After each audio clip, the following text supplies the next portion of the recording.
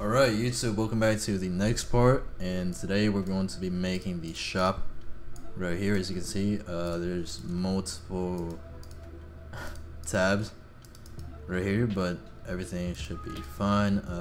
Let's start off with, I guess, the first tab right here. So let's start off by taking our achievements frame. Let's copy it. So I'm gonna hold Alt. I'm just gonna drag this up. This is going to make a copy for us, and the sizing is pretty much the same, almost, at least horizontally. We just gotta take these three, Control T, and let's resize this to the bottom. Okay, so alright, that's cool. We name this shop page 1. Let's change the text to exclusive shop.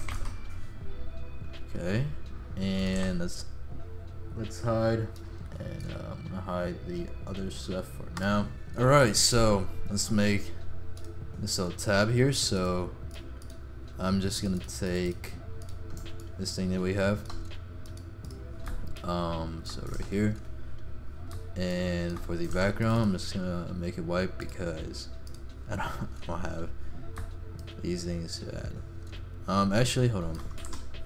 Let's enlarge it first. Okay. Let's match this up. It's a bit bigger. That's fine. Alright, so if we go into our blending options here, we could go gradient overlay, blend mode normal. Let's change the color. Go for this blue. Click here to make a new color. Color stop thing. I don't know what to call it. Okay, so we got 3 colors, and we can angle it. So now, like this, I guess. Hold on. Okay. Increase the scale. So now we have this right here. We could use our text tool. We're gonna type 15 pets equipped, exclamation mark. Right click on the exclusive shop text, copy layer style, and right click, paste layer style. And we could also add some subtext at the bottom. Must own 8 pets equipped first, and we could make the font weight smaller, like that. And the next tab is pretty much the same thing, except the gradient is different. So the bottom color is white, and it's just blue.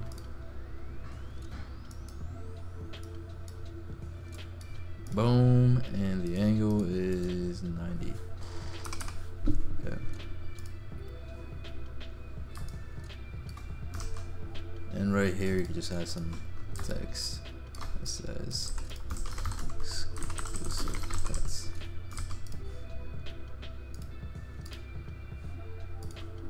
Remove the text effects. And now we have our first shop frame page. So we're gonna move on to the trade right here. So right here, you select a person you want to trade with. But now we're gonna make the actual trade frame. I'm going to combine this video together with the one where we made the shop right here. So, you know, I feel like it would be kind of inconvenient if we split up shorter videos and stuff, so might as well just combine these. But yeah, let's copy the shop frame. You guys kind of already know the process of how this works, so yeah, let's not waste any time. Let me align this, and let's go Control T. We're going to drag this over here, right, and also this. Okay, move this right here. Alright guys, so since we're just going to be using the same techniques from the previous videos, I'm just going to put on some music and let you guys watch. But if you guys have not watched the first part and the second part where I actually explain how we made these frames that we're going to be using over and over, go ahead and watch those and you guys will get a good idea of what I'm doing here, since it's just gonna be kind of pointless for me to just keep commentating over the same steps over and over. So yeah, I hope you guys enjoy.